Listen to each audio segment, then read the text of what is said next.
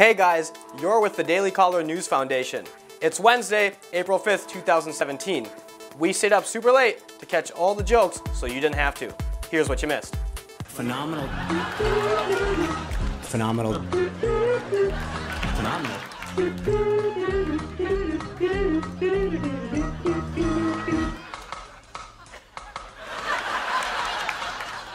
Phenomenal. Phenomenal.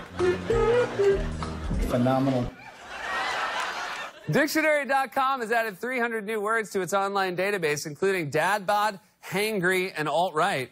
Hey, I'm all three, said one man. Hello? The Lincoln bedroom. What about it? He's not still in it, is he? Because Melania's afraid to go in there. Oh, my God, people. That the White House is saving all of President Trump's tweets so that they can be stored in the National Archives.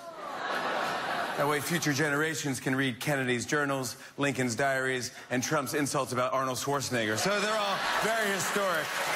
President Trump said today that his infrastructure plan could cost more than the projected $1 trillion. Said Trump, I don't want to alarm anyone, but it could go as high as a bajillion. You may have heard this. It came out that Vice President Mike Pence won't eat meals alone with any woman who's not his wife. You heard this?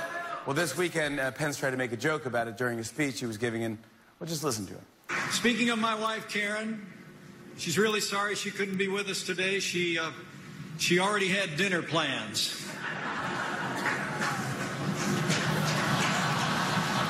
All kidding aside. That's everything from last night. Check out the Daily Caller News Foundation for more.